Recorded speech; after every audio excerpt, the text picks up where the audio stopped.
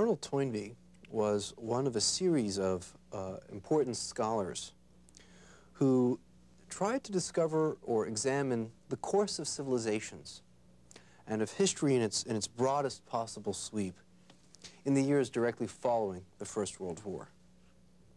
And I want to briefly try to explain the significance of that historical context.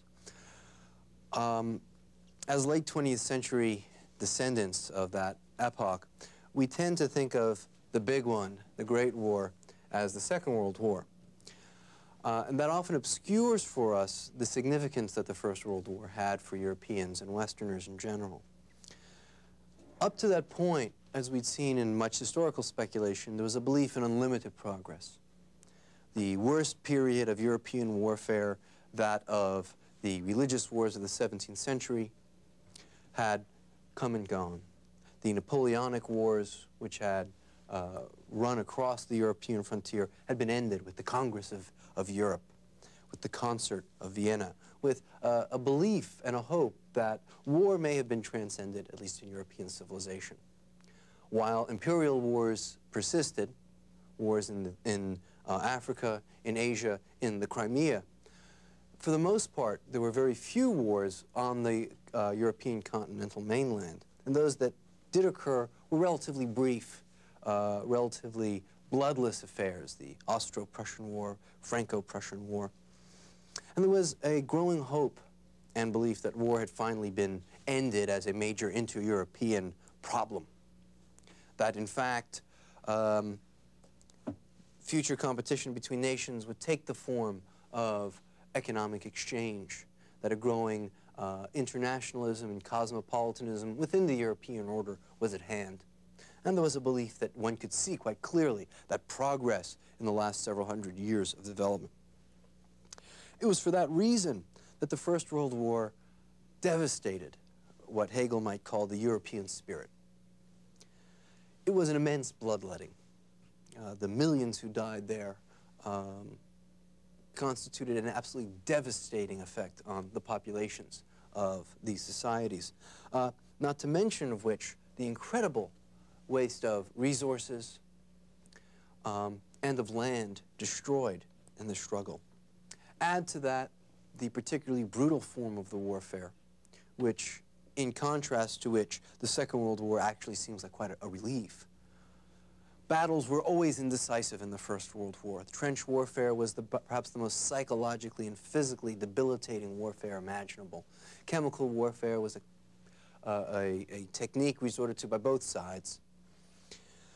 And what had happened was the old tactics of parry and maneuver had been bogged down by the development of weapons of mass destruction. So the First World War really represented more than just the bloodletting. It was as if Europe had opened its veins. And from it, the scholars who emerged from that struggle couldn't help but wonder, what did this portend for the West, for the Western civilization? Might this not signal decline, if not disintegration and end, of all that had transpired previously, all of the great achievements of the West? Add to this the rather rapid emergence of Bolshevism in what became the Soviet Union, fascism in Italy and Spain, and of course Nazism in Germany. And one can understand the ways in which various scholars searched the record of the past to see if this was a time of troubles from which the West might ever hope to recover. Several scholars engaged in this practice. One of the more famous ones is Oswald Spengler. But perhaps the most famous, the most important, and certainly the most broad in his sweep and analysis was Arnold Toynbee. And like the other scholars, he was concerned to find if this cataclysmic struggle that had racked European culture might not have ended, or signaled at least, the end of Western civilization. Well, as I've mentioned, Toynbee's work is incredibly impressive in both scope and scale. I have read the abridged versions of the 12 or 10 volumes, which even in its abridgment is a massive tome with rather fine print. And the wealth of information is absolutely astounding. Toynbee's analysis takes the form of a comparative study of civilizations across time and across space. And behind that, there is a fundamental assumption that civilizations are the proper units or subjects of historical analysis, not nations, not peoples, not races. And the reason he argues this is because he thinks there's a fundamental unity to a civilization, fundamental unity of its culture, of its institutions, of its mores, of its mentality.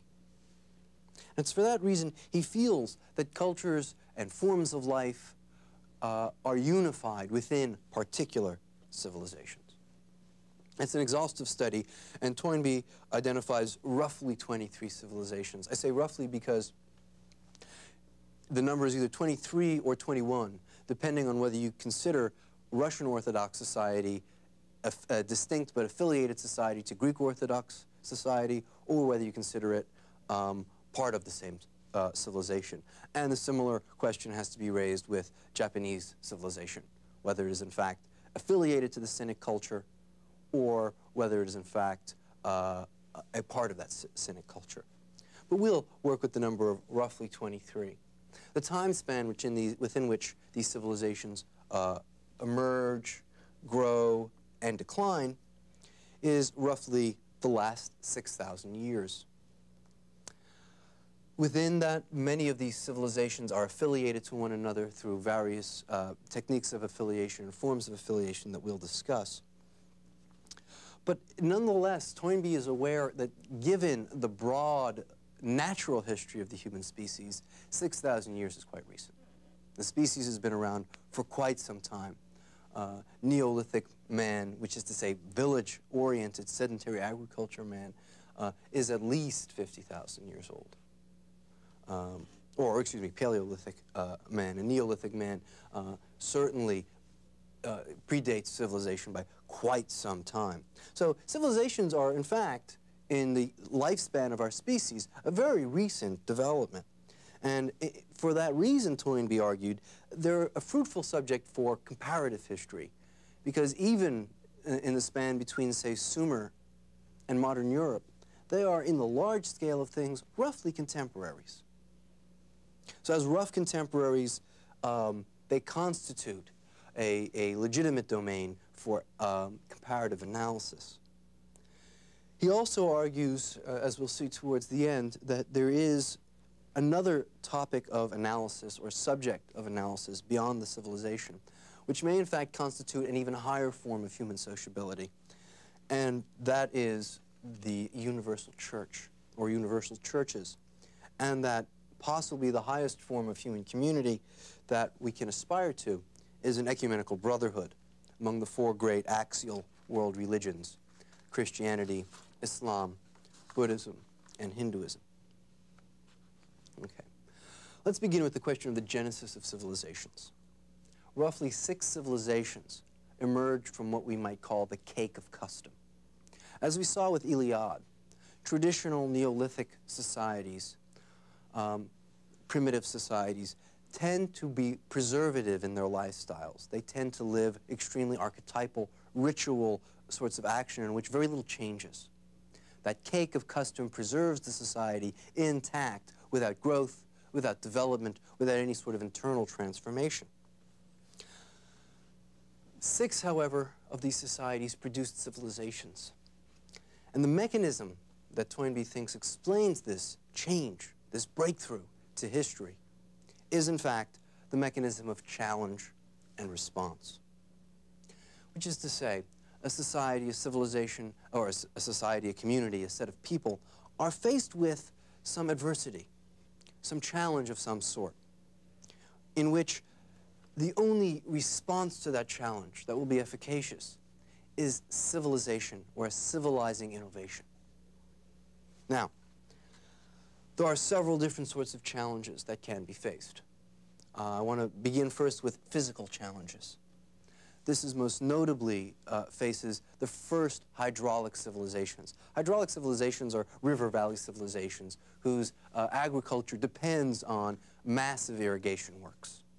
The challenge facing such hydraulic civilizations, such as Mesopotamia, Egypt, the ancient Cynic civilization, Indus River Valley, Ganges River Valley, is the challenge of recuperating marshy swamp lands and dealing with the problem of regular flooding, which devastates the human communities, which would otherwise do quite well on the rich land, the silt that accumulates from such flooding. The solution to this is the first form of hydraulic civilization, a hierarchical city-state run by priestly scholars who have developed the art of writing, of astronomical observation, so that they can predict the time of flooding, supervise the construction of massive irrigation works, and be able to transfer information about when to flood dikes, where, up and down the river at the appropriate times, because they know when the seasons are coming and when the rains are to be expected. Same sort of physical challenge faces island peoples or seafaring peoples. We can think of the Polynesians or the Minoan civilization. The sea represents a great challenge, the solution of which is, of course, the development of ocean-going vessels, which facilitates the growth of trade.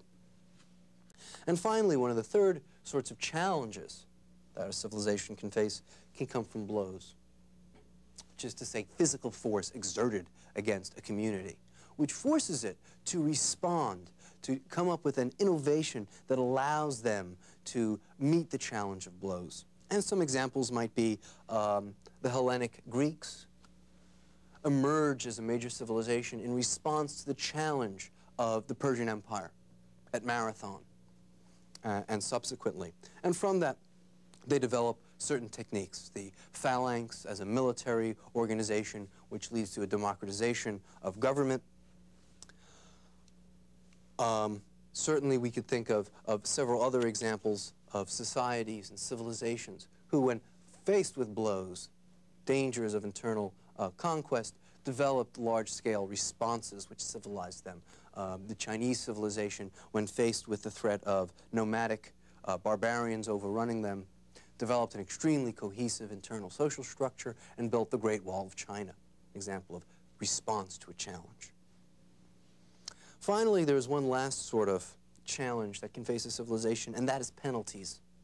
When a particular group is faced with specific penalties focused on them because of their membership in that group, they may well respond to that challenge with important innovations which lead to fundamentally their success in some ways. An example might be that the Roman slaves and freedmen who had been denied citizenship within the empire and state responded by embracing Christianity as a world religion, which gave them some sense of membership. And very quickly, that institution and that faith came to conquer the empire of which they were members. They were remarkably successful in their endeavors. Similarly, Christians in the Turkish Empire were faced with civil disabilities, forced to pay higher taxes, and banned from full citizenship. Very quickly, they responded through their merchant abilities and their literary skills to quickly emerge as the best civil servants in the Ottoman Empire, being largely Christians, until eventually Muslims demanded the right to be civil servants in their own culture. And of course, there is the example of Jews in the West, who, when faced with penalties throughout their history, have responded by creating strong community organizations. When banned from landowning, responded by engaging in trade with a vengeance, to the point where the great banking house of Europe, emerging in the era of absolutism, was that of the Rothschilds, a response to a challenge. Now, I should point out too much adversity, too strong of a challenge, can lead to stagnation. And perhaps the best example that Toynbee draws on is that of the Eskimos. The Eskimos face the most dramatic challenge faced by any group of humans on the planet. It is the most inhospitable environment imaginable. And they've succeeded admirably in responding to that challenge and eking out a livelihood in that frozen wasteland. But the result is it was such a severe challenge that all of the resources must be deployed simply to maintain survival. So very quickly, that society stagnated and was unable to develop. So what is really needed for a civilization to develop is a golden mean, a challenge which is not too light, too easy. And the example here might be tropical peoples who live in such an abundance of food and livelihood that there's no reason for them to develop civilization. They're in almost a paradisal state. And on the other hand, the Eskimo, whose challenge is so great that his response leaves him in a stagnant society. Every successful response always evokes another challenge. And every time a challenge is successfully responded to, the society or civilization that is engaged in that challenge builds an elan and self-confidence, which carries it forward to the next challenge. And Toynbee's analogy is that of a mountain climber who climbs the mountain, and every time he gets up to another peak, he gains more confidence in his ability to climb. Okay. Now, we've seen how civilizations begin. Let's discuss the growth of civilizations. We begin with Toynbee's notion of what a society is. A society is not an organic unity, as Hegel had argued, but rather it's simply a structure or a system of relations that exists between individuals. It's not a supernatural entity. It's not some organic phenomena. It's a straightforward set of relations between persons. Within any society, all of the growth, all of the successful responses to challenges come from not some world spirit or the spirit of the people, but from individuals. And usually from creative individuals, a handful. And the mechanism they use is what he calls withdrawal and return. Such individuals withdraw from the society temporarily, either psychologically or physically. And generally they withdraw for the goal of personal enlightenment, to solve some sort of spiritual riddle that had faced them, or some philosophical riddle that had troubled them. They achieve the enlightenment, and then they return to the society to convert the rest of the society to the innovation they've achieved. And clearly in the Judeo-Christian tradition, this is exemplified in the lives of the prophets, all of whom go into a retreat, into the mountains or into the desert for some time, have some powerful conversion experience, confront God perhaps in some way, and then return to dispense the message to the people. This conversion is achieved for the most part by what Toynbee called mimesis, or drill. In other words, very few people are capable of sustaining the same enlightenment of that creative individual. But what they are capable of doing is being taught ritually to imitate certain acts by drill. And as long as those acts prove efficacious in some way, they will engage in that drill. As a society grows, as it evolves, it is accompanied by a further social differentiation within the society. And the different elements of the society that emerge in the social differentiation achieve differing degrees of mimesis or conversion to the teaching of the creative individuals. Okay, that's the causes of the growth of civilizations. Now, as for the breakdown of civilizations, begin with this. Most civilizations are dead. Of the 23 civilizations that he identifies, most of them have come and gone and no longer exist. And of the few, the handful that remain, all but one have already broken down. And the only one that Toynbee thinks has not clearly broken down is that of the West. And what causes a breakdown of civilization? Well, first, a transformation among those creative individuals. Those creative individuals constitute within the society a creative minority. At some point, it may happen that that creative minority ceases to be creative and degenerates into what we might call a dominant minority. So consider the Christian monks. At one point, they were a creative minority. They removed themselves, withdrew from their society, and returned with mystical teachings and insights into the nature of communion with God. Over time, however, they degenerated into a simply dominant minority in the sense that they rested on the laurels of their past achievements and became large-scale landowners who became rentiers to serfs and peasants, exacting dues, alms, and tithes. Okay. So that's the first part. The dominant minority emerges from the previously creative minority. The second element of a breakdown is when the majority of the society withdraws its allegiance from the dominant minority and from the society itself. And with that, they withdraw their mimesis.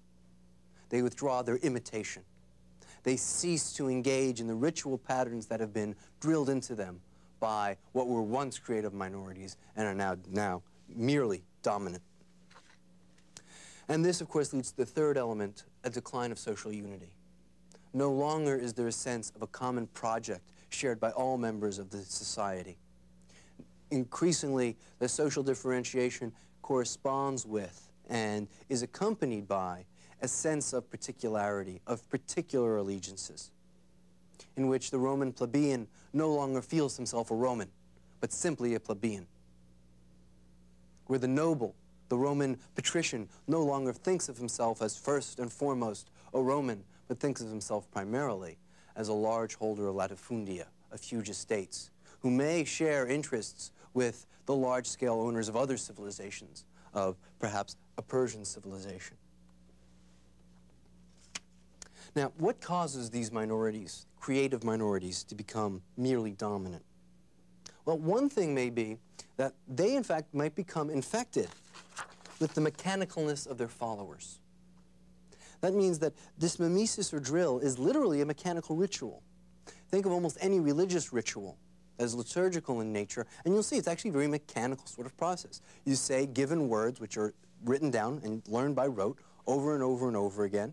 You do certain acts, kneeling at the correct time, taking certain, perhaps, rites of communion at the correct time in the correct way. And this can infect the creative minority itself, where it begins to become purely mechanical.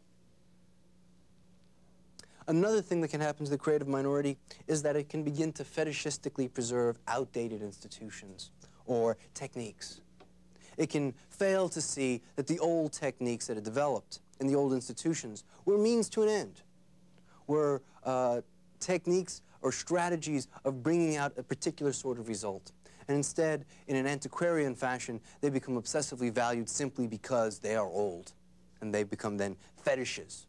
When that happens, that minority has ceased to be creative and is now simply dominant. Well, certainly, militarism never helps. As a dominant minority becomes more and more militaristic, it ceases to be innovative and becomes increasingly conservative. The only thing that can make that worse is victory.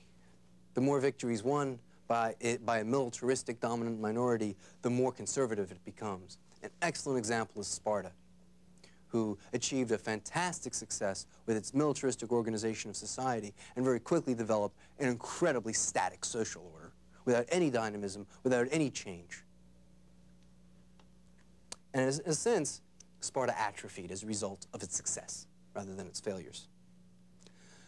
But similarly, there's another reason to suspect that dominant minorities or creative minorities will always become dominant, simply because it's rather rare and hard to expect any minority to continue to keep responding to challenges in creative ways.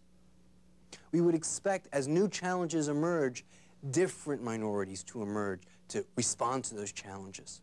But once the minority which has brought this creativity establishes itself as a powerful group, it may generally refuse to acknowledge the existence of other creative minorities. One example off the top of my head, we might well think of the execution or sentencing of Socrates as a result of an old dominant minority refusing to acknowledge the emergence of a new creative minority, the philosophic circle of the Socratics and their teaching. Well, when that happens, when we've achieved this sort of, begun this process of breakdown, and the leading edge of the society has become merely dominant and exploitive and oppressive, the followers of that previously creative group become disaffected. And Toynbee calls such a group a proletariat. They have, in spirit at least, in their loyalties, seceded from their civilization. Well, following a breakdown comes the process of disintegration.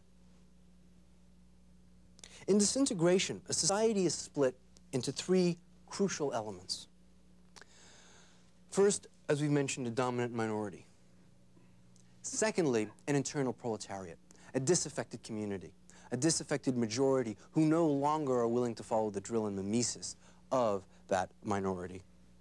And then finally, and perhaps in some cases most importantly of all, an external proletariat, which is to say barbarians who live at the border of the civilization, who, as long as the minority was creative, engaged in mimesis themselves, retained perhaps trading rights, retained a desire to perhaps become part of this civilization. Once that minority becomes exclusively dominant, they will come to hate that civilization. Now, each of these groups produces different institutions and responds to breakdown in the process of disintegration in different ways. The dominant minority responds to breakdowns by rallying around universal states. They create a new sense of order by enlarging the domain of government and creating huge empires.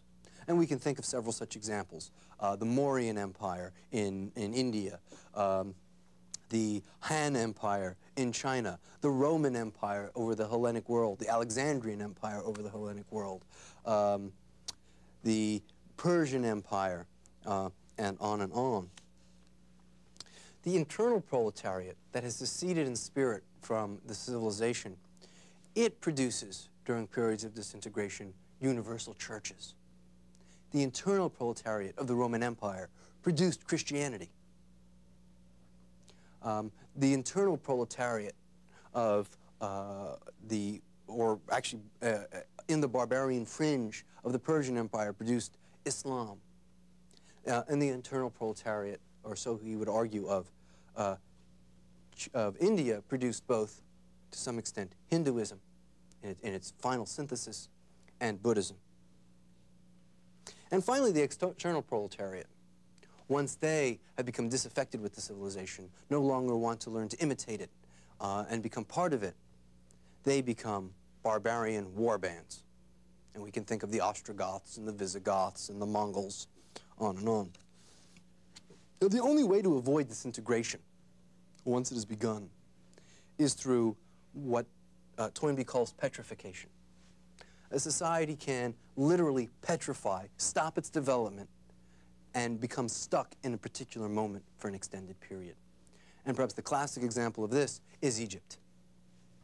After Egypt is overrun by the Hyksos in the Middle Kingdom, henceforth, Egyptian society will become incredibly conservative, retaining its most primitive early beliefs when the challenge of a creative minority tries to bring to it monotheism.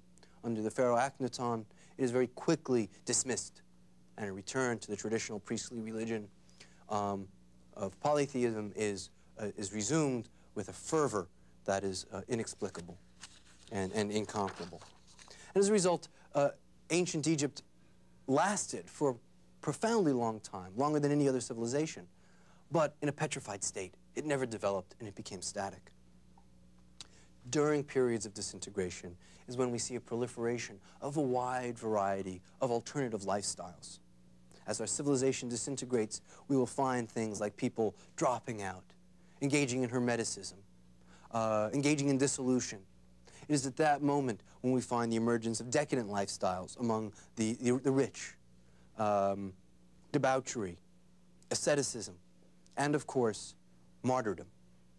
So the responses on the part of individual lifestyles to these sort of psychosocial pressures of disintegration range from decadent abandon, the sort of thing we find in a Caligula or a Nero or a Commodus, all the way over to martyrdom of people like Saint Sebastian, Saint Stephen. Such disintegration always follows what Toynbee calls a time of troubles. And the only way to put off such disintegration is through rallies, temporary responses to that challenge, which are never ultimately successful, the most famous of which is the universal state, which we'll get into in a minute.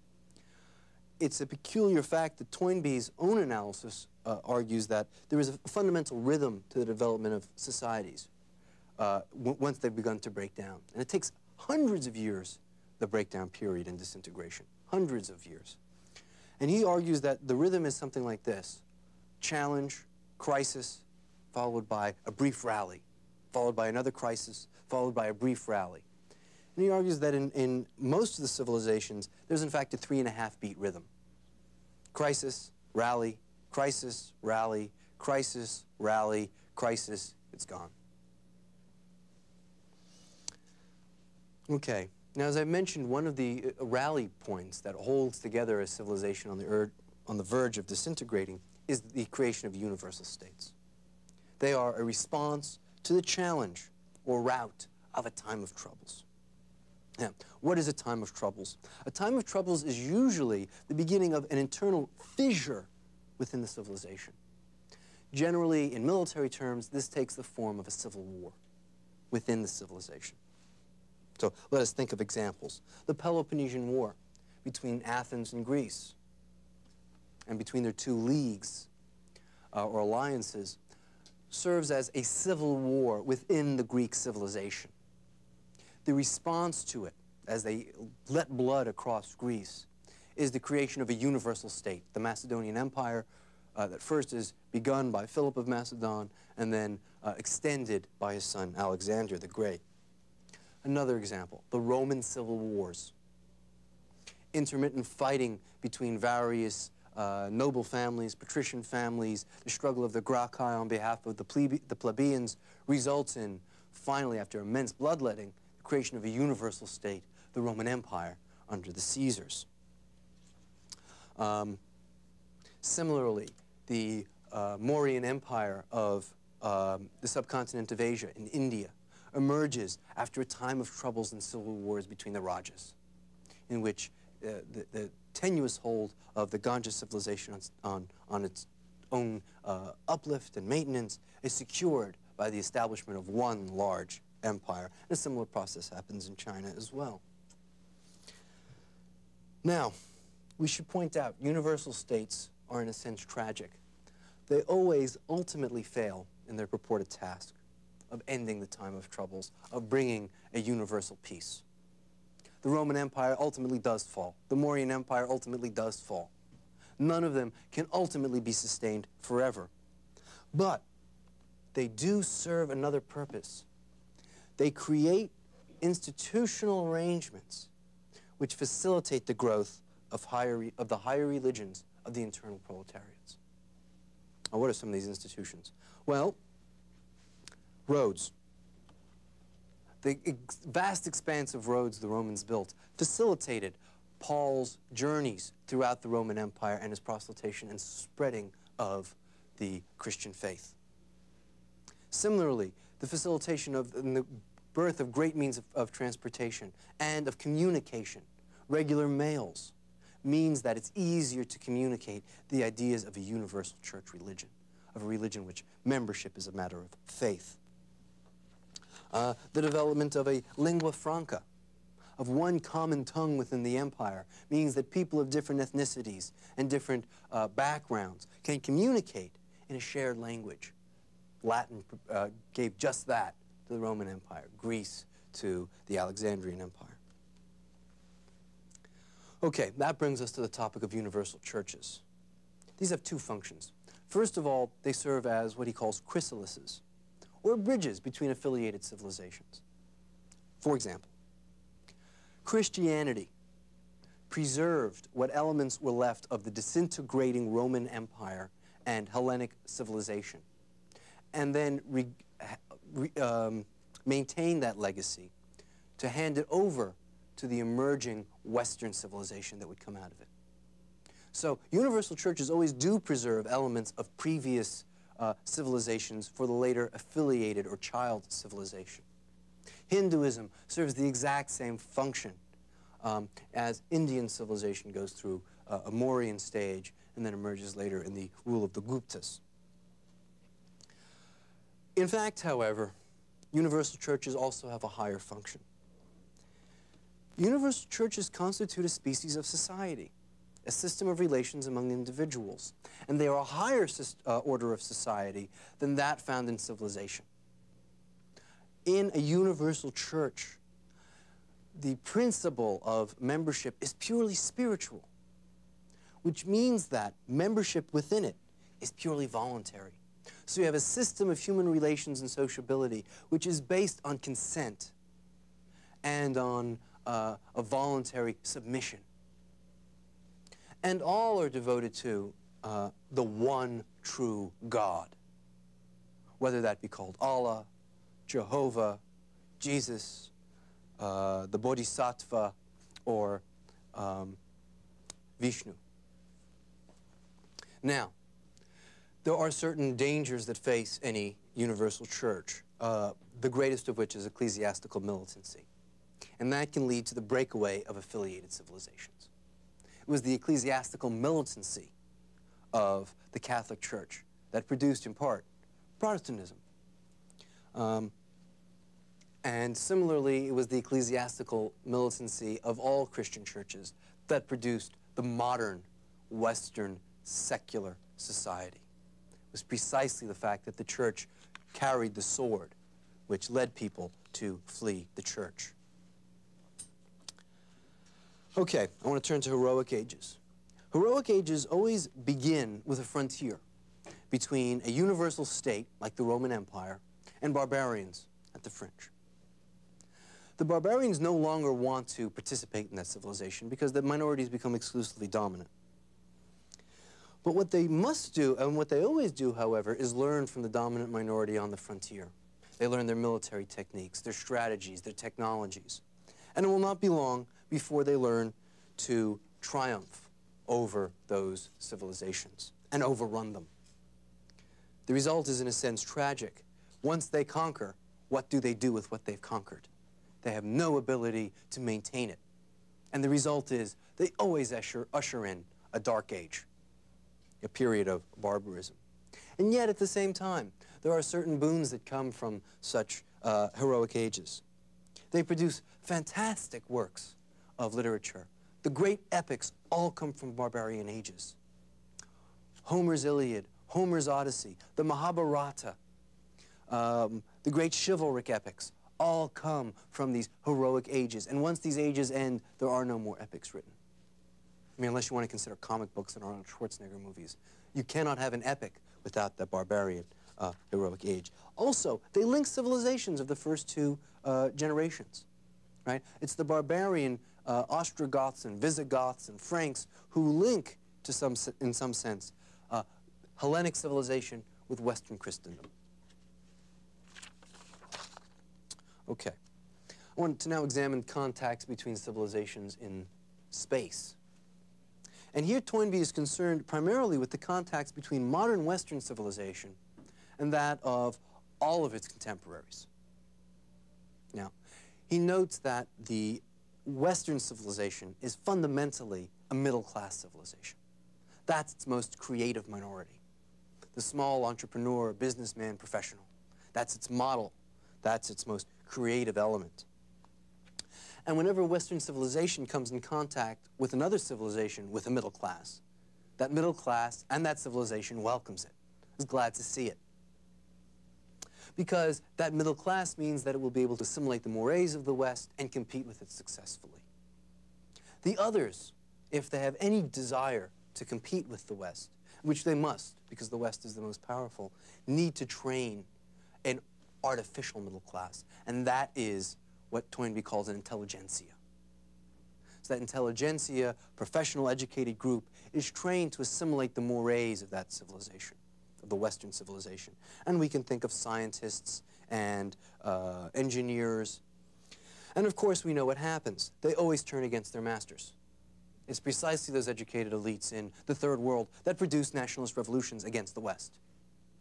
Right? People like Lenin, who is, in fact, had a PhD in law. Ho Chi Minh, who had studied in Paris. Che Guevara, who was a doctor. Fidel Castro, the son of a wealthy planter, et cetera, et cetera. All right, now let me turn to contacts between civilizations and time. Toynbee details the history of renaissances in world history, and that's what we mean by contacts and civilizations between time. The attempt to have a rebirth or reemergence of some previously dead civilization. Some of these are launched by dynastic rulers, an excellent example of which is the Carolingian Renaissance under Charlemagne at his court. They're never successful when they're launched by dynastic rulers because a civilization must evolve to a certain and develop to a certain level before it can, quote, summon the ghost of a past civilization. So the Carolingian Renaissance was abortive. It only succeeded at the time of Petrarch. Now, I want to engage the question of law and freedom in history, according to Toynbee. Toynbee takes, in many ways, a very naturalistic interpretation of law. He rejects the Hegelian view that there is no mechanical law-like nature to human behavior and human history. And he rejects it on the most intuitive and obvious grounds. If there is no law-like behavior, then tell me, what do actuaries in an insurance company do? What do economists who study the business cycle do? What do military historians who study war and peace cycles do? Certainly there are law-like behaviors. That's why different people have different insurance rates on their automobiles. Obviously is law-like behavior among men.